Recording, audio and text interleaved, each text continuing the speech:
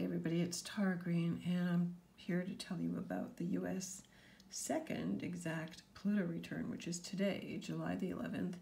The first hit appeared to be right at midnight, but it will last for a number of hours, if not days, because Pluto is not moving very quickly, although Pluto is retrograde, and it was retrograde when the U.S. was conceived, or born actually, on July the 4th, 1776, and of course, there you can see on the inside here we have the U.S. Sibley chart, the most recognized chart. It has 13 degrees, 12, 13 degrees, Sag rising. There's Pluto at exactly 27 degrees, 33 minutes retrograde. Now, the U.S. is experiencing 3 of these exact Pluto returns this year. The first one already happened on February the 20th, 2022, which is 2/20/2022. And Pluto was not retrograde then. So in fact, that one, which coincided with Russia invading Ukraine, and the U.S. being involved in that, already happened with Pluto not retrograde. So actually, this one now, even though I find that most astrologers are not talking about this one that much, is actually much more exact because Pluto is in retrograde motion, as it was when the U.S. was founded. The third exact transit is on December the 28th, and Pluto will be direct again. So let's pay attention to what's going on in this chart, because this chart then kind of governs the next, until we get to the third return here and into the future. So let's see, the moon, which is the mood of the people, is sitting exactly on the U.S. ascendant here, right, which is again 13 degrees of Sag. Okay, so the people are what are rising, very literally. Astrology is very literal in the U.S. chart now. Okay, you can see the moon is opposite Uranus. This is the U.S. natal Uranus. So in blue here on the inside, this is the Sibley chart. This is where all the planets were when the U.S. was founded. You can see the sun at 12:13 Cancer, Jupiter, Venus, Mercury retrograde in the U.S. chart. The North Node is at 6 degrees of Leo there in the 8th house. You can see Neptune up there at 22 Virgo, conjunct Lilith, actually up there in its 9th house. The midheaven is very early Libra. Saturn is in the 10th house of the U.S.'s own world status. That means they're a world leader, supposedly a peaceful leader there with Juno and Eros there. Pluto is in the U.S.'s 2nd house of resources, of tools, of values, of self-esteem. Okay, so those issues, Pluto representing the soul of the world soul, representing your individual soul, representing a country's soul. So Pluto always represents the secrets, the unconscious, the motivating factors. Pluto is plutocracy, it's wealth. So the wealth of the nation, the power of the nation, however it's expressed, it's in Capricorn, so the immense wealth and resources that the U.S. held when the U.S. was first created, untapped, unknown, but definitely felt. And Pluto becoming a world power. Capricorn is the sign of worldly power. So indicative of, where the U.S. was going to go in the world. Now, they were astrologers, the founding fathers. They were Masons. They were deeply into mysticism. And, of course, if you go to Washington, D.C., you can see it's totally all planned out, and they have the Egyptian obelisks and all of that. Now, okay, so the Pluto is there. The south node of the U.S. is in Aquarius there in its 2nd house. The U.S. moon is also in Aquarius right there, and right now Saturn is conjunct it, okay, at 24 degrees of Aquarius. Retrograde is conjunct the U.S. moon there. So again, it's a sobering, it is restrictive, it is conservative. Saturn rules Capricorn and Aquarius. So Saturn rules the U.S. natal soul and rules the moon, which represents women. So restrictions on women, and the moon represents the womb. So very literally restrictions on women's wombs, abortion, all of that stuff. And there's Athena, the battle goddess, the strategy goddess, connected to the womb. So it's really the women that are the strategic seers into the future, Aquarius. So, the U.S. was founded at the beginning of the Industrial Revolution as well. So this is all tying into that, because you got to remember, of course, the U.S. was breaking off from Britain.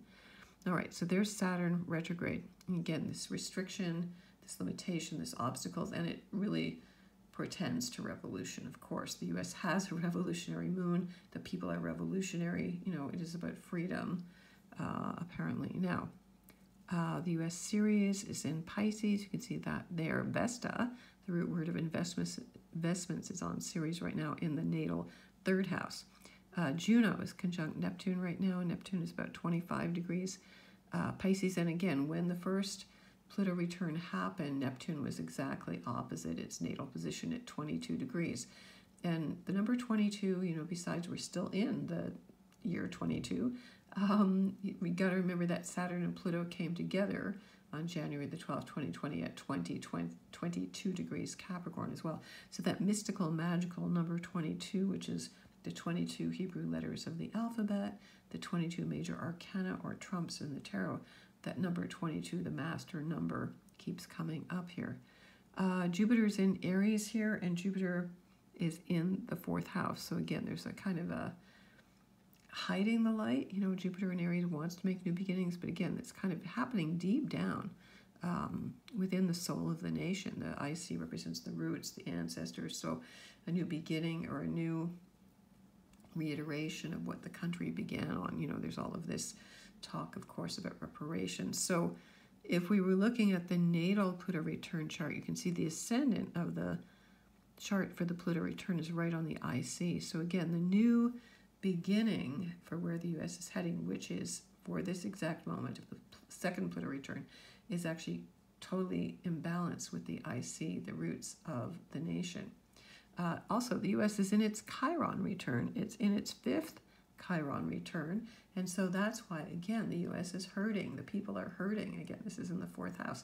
They're hurting with housing. They're hurting with, being able to be free and start new things and to be independent, So, again, this is power struggles, Aries, power, force, anger. Mars is in early Taurus there. And I believe Mars is squaring, what is Mars squaring there? Squaring something there. I've got my notes here and now I can't read them. Mars in early Taurus there, that's by transit in the fifth house. Uranus in Taurus again, conjunct the North Node, again, right in the fifth house of the U.S. An interesting thing here is the U.S. natal Mars is in early Gemini, 5 degrees Gemini, I believe. And there's Venus exactly conjunct it. So this is really interesting because this is a sacred marriage, a sense of a truce or a communications about men and women, intellectually, analytically, asking questions. It has to do with everything that's in print, everything that's being sold, merchandise. So there's definitely a dialogue here, but definitely a connection. The masculine and the feminine on the same wavelength is a really important symbol. Okay, there. So, and it's in the seventh house. So this Pluto return can also symbolize on a more mundane level, relationships starting up, questioning relationships. What are they all about? What is the nature of them? In true Gemini fashion. It could also indicate people having more than one relationship at a time and open relationships and a lot of mutability, a lot of changeableness in relationships. So you can see Mercury right there. Mercury is about to conjunct the Sun on the weekend. Mercury is conjunct the U.S. Sun there with Lilith. And so Lilith conjunct the Sun. Of course, Lilith is the denied shadow of the power of the feminine. She was the first woman in the Old Testament. She just represents women's intrinsic connection to nature. They are nature, right? Nature is the death bringer and the birth giver, and so Lilith is the death bringing goddess aspect that was created first.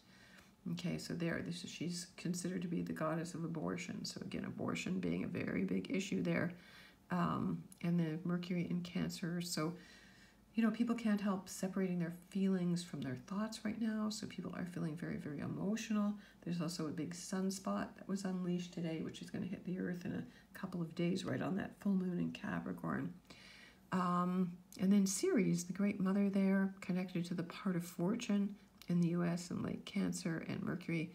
So Ceres, the great mother, in the sign of Cancer, bringing fortune. So this sense of embracing women and motherhood and nurturing and food and our land and what we need to feel emotionally safe. Those are things that we need to do for ourselves and in the world. Now that is in the 8th house of change and transformation in the U.S. Sibley chart, this natal chart here. Okay, you can see that, there's the North Node in Leo. You can see that there's no outer planets through all of this sector. The South Node is in the 11th house there in Scorpio. I find the moon right on the ascendant really interesting, opposite Uranus in Gemini there, because that's definitely Uranus rules the sign of Aquarius. In modern astrology, it represents revolution and freedom. So the moon symbolizing the women, and the mood of the people want to be free. They want to break out. Okay, they want to be able to have free speech. That's Gemini. They don't want censorship, but this is also an issue that's going on. Censorship and limitations, sanctions with other countries, foreign countries. Sagittarius represents travel. So again, travel is rather difficult or erratic right now. It's better to take short journeys. Uranus and Gemini, short journeys, short flights. The moon in Sagittarius means that there can be secret, hidden, foreign connections to everything that's going on in the U.S. right now. And again, because it's opposite Uranus and Gemini, it means it could be totally different than what you think it is. It could be totally unexpected, a big wild card, some big high-tech firms involved in this, like shaping people's opinions, shaping social media. I mean, I think we all know that's been going on. Okay, so what to expect from the second Pluto return? Because this is a process, because the first one got set, you would go back and look at everything that's happened since February 20th. Again, the war in Ukraine started 3 days after that exact return, I believe, predicted by a few astrologers. And so now with Pluto, again, opposite the part of fortune of the U.S., it's almost like the U.S.'s whole wealth base of water rights is going to be a big issue. Food, home, safety, homeland security, all that stuff, right? And Ceres there. Pluto opposite Ceres, it's definitely, the Earth will fight back. You will see Earth changes, probably floods, with that going on, floods, but also the opposite can be droughts, can be earth shaking, earthquakes. You know, Pluto in Capricorn is literally earthquakes. And Pluto in Capricorn is, you know, shaking up the whole economic market. That's another thing, and that's where, you know, Venus in Gemini right now, things are very changeable. They're turning on a dime, you know. So it also represents this sense that people don't really know what's going on. Mars, Venus, it's sort of like a nice balance, but people are kind of not mature enough. There's not enough evidence out there. We're not being given the full picture, all of that. So you can see all the lines, all the stress lines here between the planets. You know, things are intense. That Neptune opposition is still going on. And so that's why people are wondering, I don't know what's going on. Why can't we tell what's going on? And it's very destabilizing, and that's done on purpose. And that is the Venus-Mars in Gemini. That's about pitting opposites. You know, it is like the card of the Lovers is Gemini in the tarot. It is the attraction of the opposites, but also the name of the game is to split and divide people. Okay, and it's almost like you could say, well, this was designed that way from the beginning. Mars and Gemini. So whether the founding fathers were aware of what they were doing or not, you know, Mars and Gemini is a divisive speech, dividing races, classes, you know, all of that. And Venus wants relationships, so Venus wants to bring things together.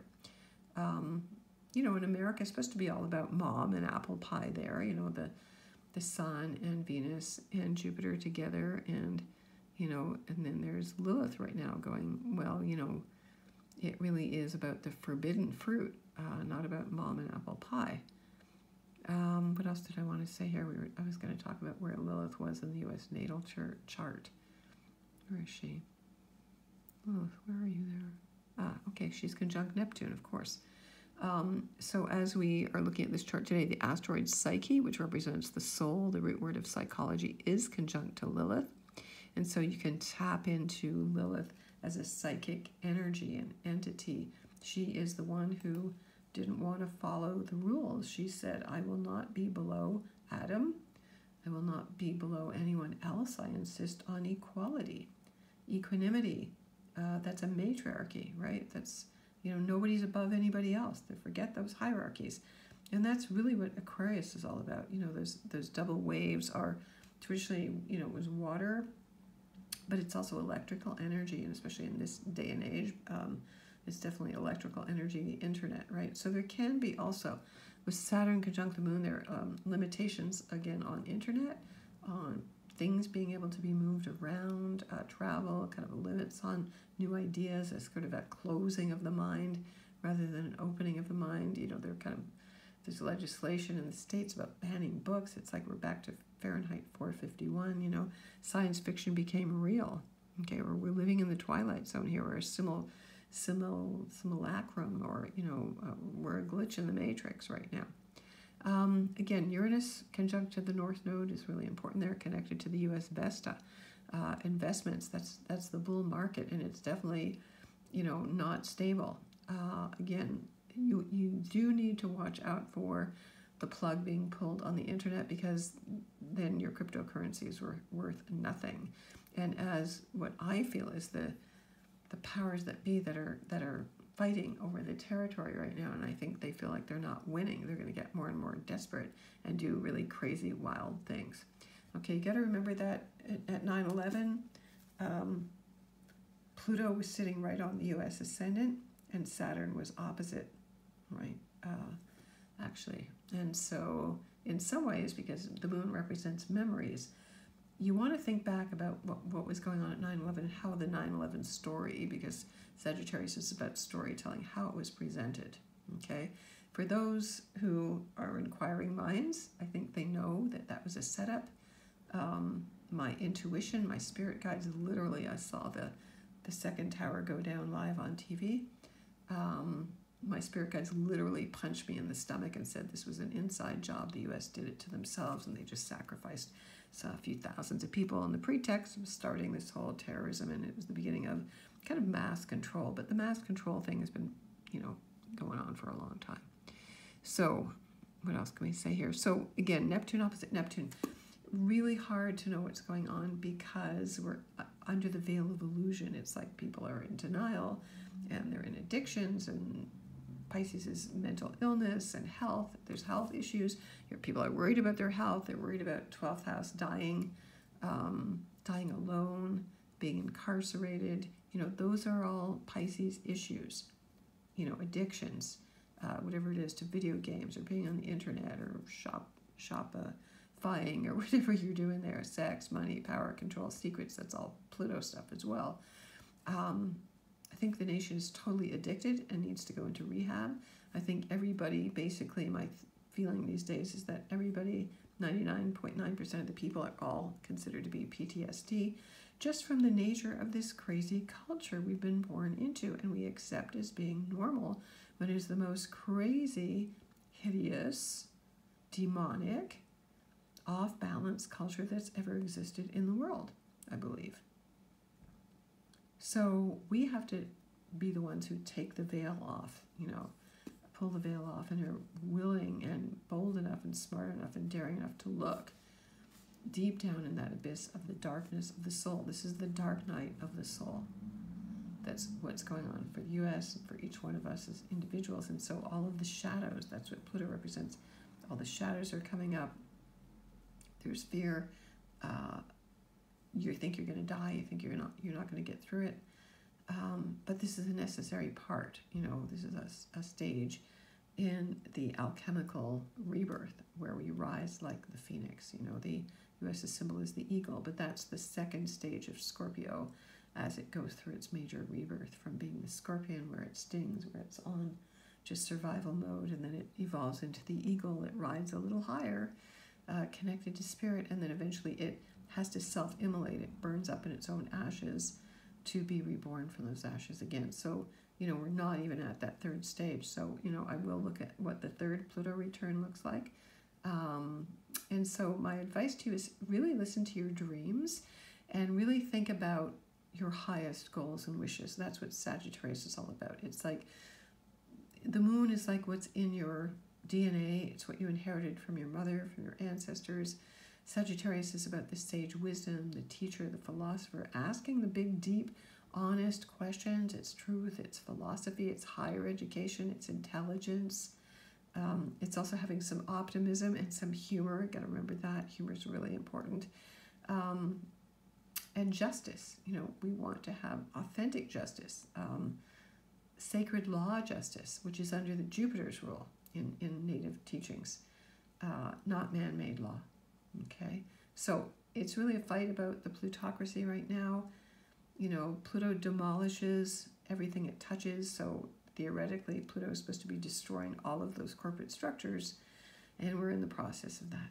Okay, so do what you need to make yourself feel safe, to have resources. Remember, the South Node right now is in Aquarius. That's the US South Node, and Pluto is going to enter Aquarius on March 23rd, 2023. And in the next, I would say by 2025, 2026, when Neptune enters Aries, which is a brand new beginning, Pluto will be sitting on the US South Node. And so, you know, that might be really when the real revolution starts, and, you know, all of the old just gets siphoned off and goes down the drain. Because a revolution is always a new beginning. So this is what the U.S. is at. What is the U.S.? Is it a democratic country? What it was founded on, where it's at now, you know? So these are big ticket questions and issues. And of course, the U.S. still supposedly being the most powerful country in the world. China is a big factor as well. And I can look at the U.S. and China as well at another point. But just wanted to get this out to you today. Want to send you many, many blessings. If you want to follow me, I'm at tarottarot.com. If you like what I do, you can also send tips to PayPal. It's PayPal me, Tarot Green, Tarot Astro, and sending you many blessings. All right.